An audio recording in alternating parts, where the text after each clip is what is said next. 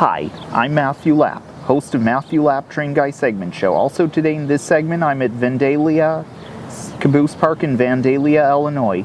Vandalia Caboose Park is located on West Gallatin Street and South 6th Street in Vandalia, Illinois. The park is where the Depot restaurant, which is just nearby, was burned to the ground and was a train depot once served by the Illinois Central Railroad and built somewhere in the 1800s or 1900s, and the remains of the building is just next to the railroad tracks as well.